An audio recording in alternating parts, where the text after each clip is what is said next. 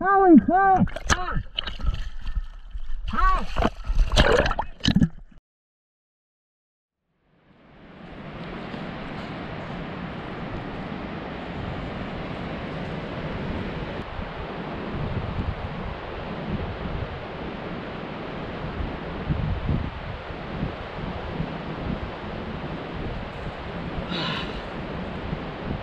Well, as you can see today, it's overcast, it's windy, it's swelly, it's a really yucky day, but being out here on the headland, just overlooking the ocean, it's crazy.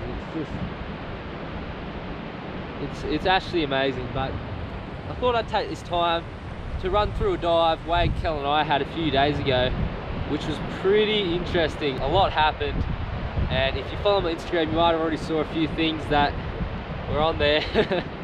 But definitely got the heart racing a little bit. So we went up the coast pretty early in the morning. I was driving, and we planned on going one place none of us have really dived before. I know Wade had dived at once, but really shallow, so it doesn't really count. We wanted to properly dive all the way out as far as we could, basically, because it's meant to be really good diving. So we rocked up there, checked the visibility. It looked really good. It was flat as you can see, blue skies, blue water, and we were frothing.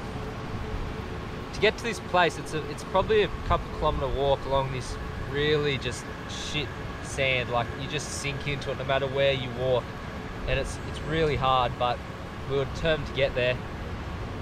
We were walking and we saw a tinny that was washed up on the beach. I think it was either plastic or wooden, but it was a fair sized tinny. I don't know how it got there, but we had a look at that, and we kept going. And when we got up to the headland looking out onto the ocean, it just looked amazing. Like, we knew straight away that some good fish were going to be speared today. Looks good. It's a bit windy, but it looks very clear.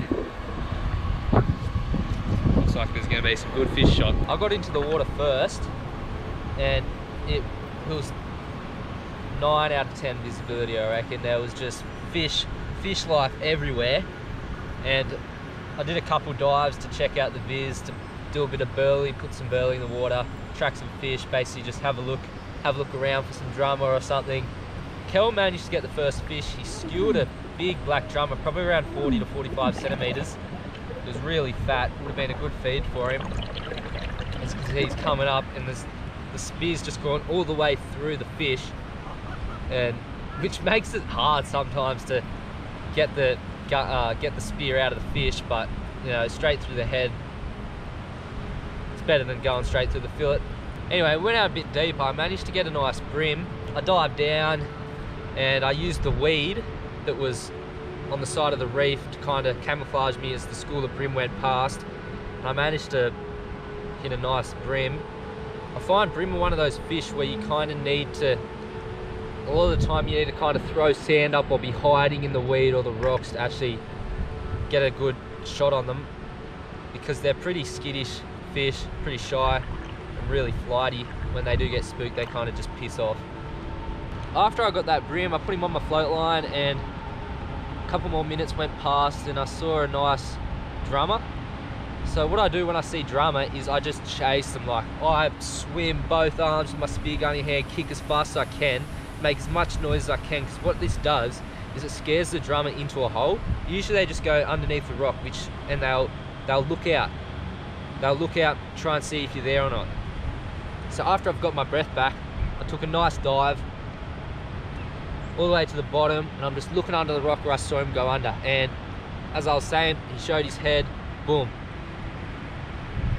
straight through the head, and that was a good shot on him. And I reckon there was 2 drummer in this hole, because when Wade and I both agreed that we saw a big black drummer go into underneath this rock, and when I brought it up, it was a good size. It wasn't huge, but it definitely wasn't the drummer that I was chasing. So it sucked a little bit, but in the end I got a good shot on a nice eating fish, so I wasn't complaining.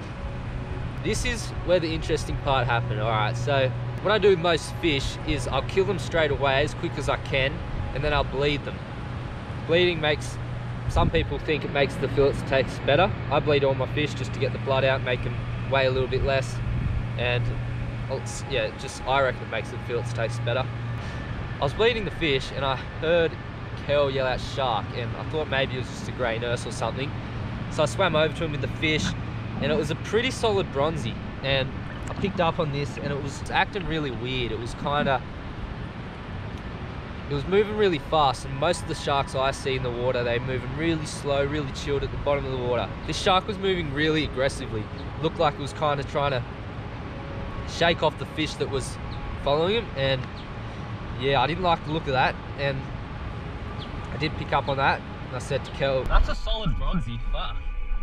It's looking pretty like agitated as well."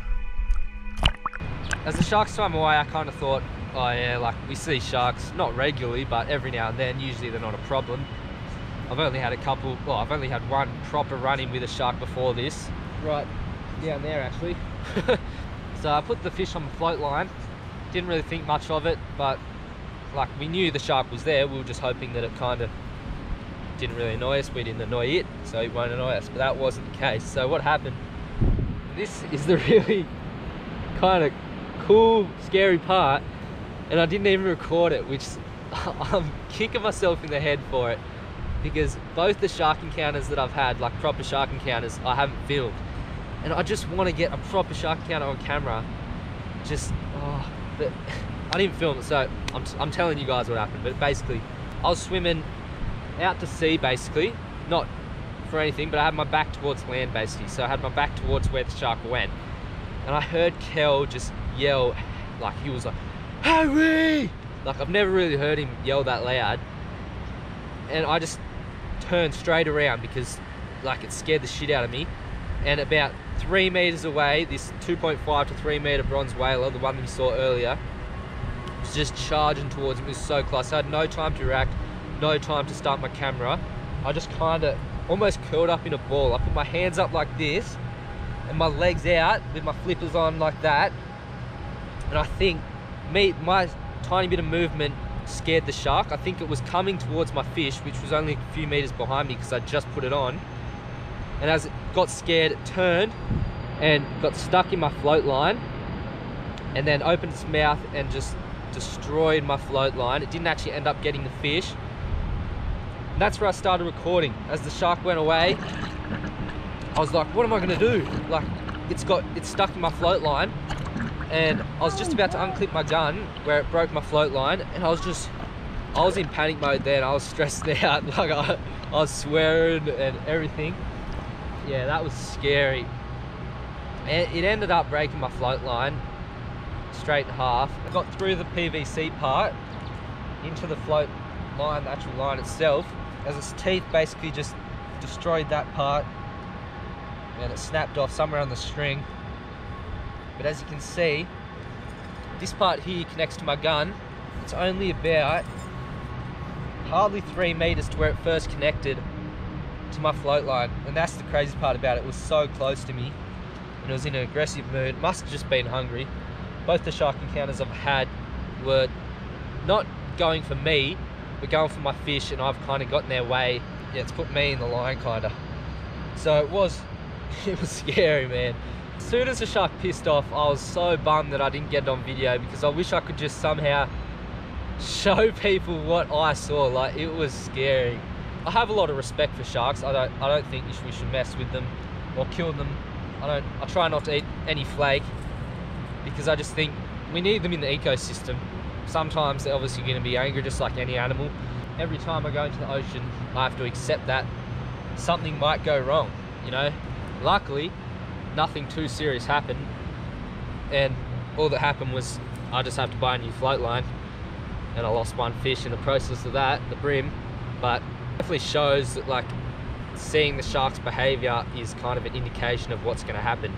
You know, if they're chilled, they might just swim off, they're not interested. But if they're acting like hungry or angry, you need to be more wary, I guess. We went in real shallow, just tried to get a few more fish.